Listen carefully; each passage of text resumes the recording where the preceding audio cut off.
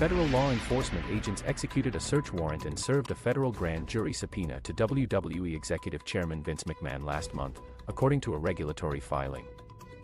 McMahon is also taking medical leave from the sports entertainment company following recent spinal surgery.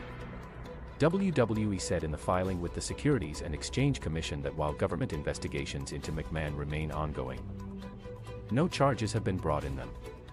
The company said it has received voluntary and compulsory legal demands for documents, including from federal law enforcement and regulatory agencies, concerning the investigation and related subject matters.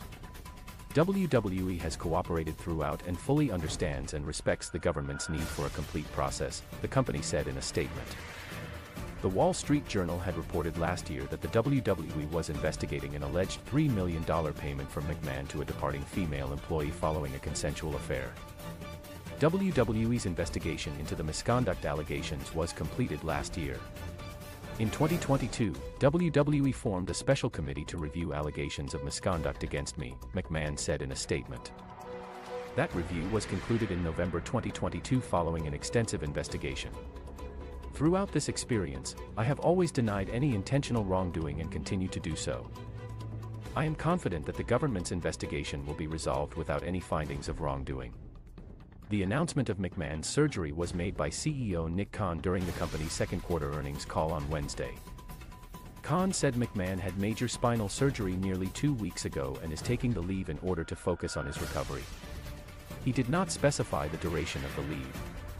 For the quarter, World Wrestling Entertainment Incorporated earned $52 million, or 67 cents per share. Stripping out one-time costs, earnings were 91 cents per share. That was 2 cents shy of what analysts polled by Zacks Investment Research expected. Revenue totaled $410.3 million, a quarterly record. That topped Wall Street's estimate of $398.5 million. Revenue from live events jumped 51% for the period ended June 30th. WWE, which announced with Endeavor in April that it was combining with UFC, said that it saw an increase in ticket sales for live events, both domestically and overseas. It also reported an uptick in advertising and sponsorship revenue. WWE's combination with UFC will result in a new publicly listed company called TKO Group Holdings. The deal is still expected to close in the second half of the year, while the deal with Endeavor continues to move forward as anticipated. WWE is continued to focus on its domestic media rights for its weekly television programs. WWE currently has SmackDown airing on Fox and Raw and NXT airing on USA Network. Aside from Fox and NBC Universal, which owns USA Network, there have been several media reports that other well-known companies are possibly interested in the media rights, including Disney and Amazon. As expected, there was significant interest from the marketplace and these conversations are progressing well, Khan said during the call.